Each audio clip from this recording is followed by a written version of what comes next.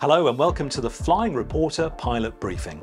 This is where I bring you up to date with changes to UK aviation policy, regulation and important news. Crucially, I won't just list the changes that are taking place or parrot the news from the CAA. I'll do my best to explain what it all means for you and your flying. In today's update, changes to call signs used by police, air ambulance, coast guard and search and rescue flights. VHF low-level common frequency is now permanent, but what is it and when and where should you use it? And do you know your wake turbulence separation minima? A recent accident report from the US reminds us of the danger of wake turbulence from helicopters. The Flying Reporter Pilot Briefing is brought to you in association with Astral Aviation Consulting. Astral is currently working with the UK CAA to provide free safety resources and workshops for general aviation pilots. First up, emergency call signs. We've probably all heard police, coast guard or air ambulance flights on the radio. Emergency aircraft, especially those on active life-saving missions, are afforded a higher priority than normal flights. For example, an air ambulance flight on a life-saving mission is classed as a Category A flight and would be given priority over virtually every other aircraft, except say for one that is declared an emergency. The CAA has recently reviewed the call signs used by police, air ambulance and search and rescue flights in the UK and will be implementing some changes which become effective from this September. From then, police and air ambulance flights engaged in training, rather than an active emergency, will now be required to suffix their call sign with the word Zulu. It therefore clarifies that while the aircraft is one that's often used for responding to emergencies, on this occasion, since it's a training flight only, it will not be afforded priority over other traffic. So while a call sign Helimed 49 Alpha indicates that the flight is a life-saving mission and will be given highest priority in the air, Helimed 49 Zulu indicates that it's a training flight and it will have the same priority as most other aircraft. There are some changes to search and rescue flights as well.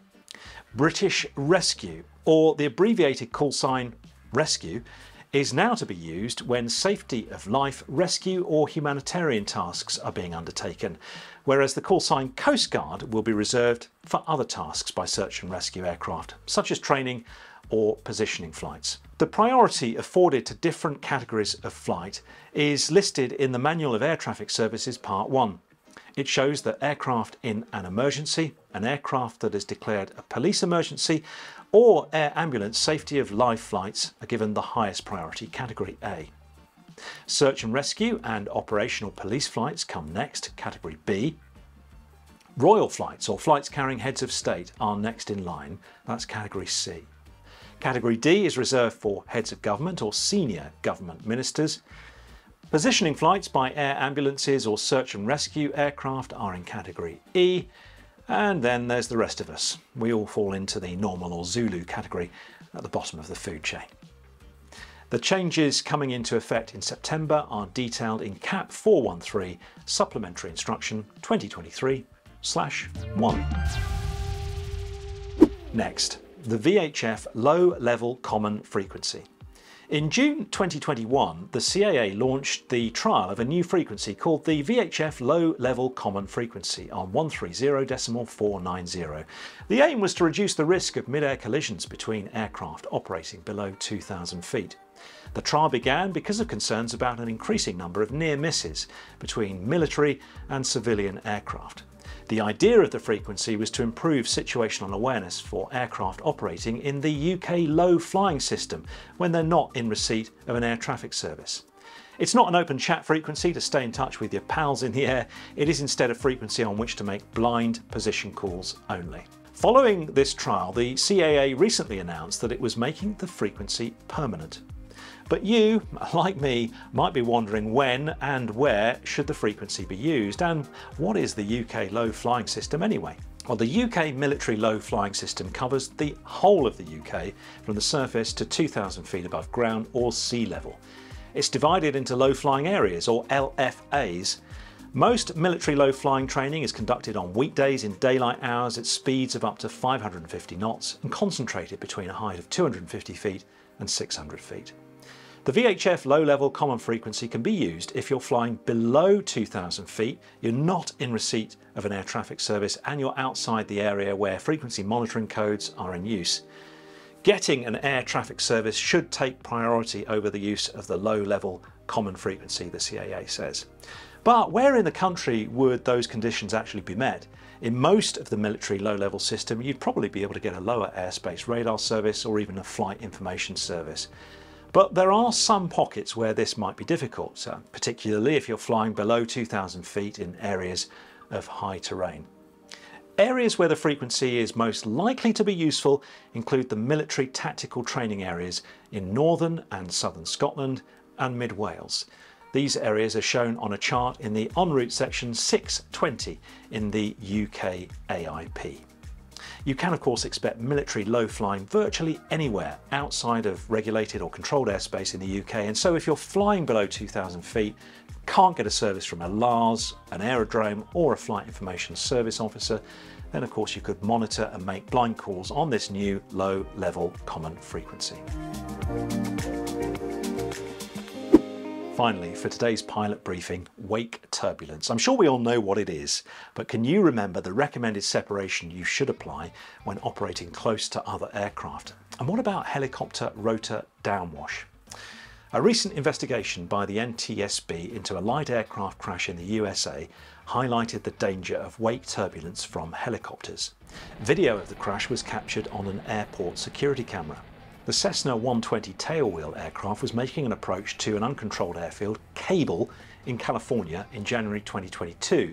His approach followed the arrival of 2 helicopters. The pilot reported that he planned to land long to increase his separation. However, when he was on short final, he said that he saw one of the helicopters cross the runway ahead of him. He applied full power and initiated a go-around, but the aircraft entered the wake of one of the helicopters downwash and he lost control and crashed. The pilot suffered minor injuries. The incident resulted in the FAA and EASA to remind pilots of the dangers of wake turbulence from slow-moving or hovering aircraft. So what can we all do to avoid incidents like this? Wake turbulence guidance states that aircraft should avoid entering an area comprising 3 times the rotor diameter of helicopters that are hovering or hover taxiing because of the powerful downwash from their rotor blades.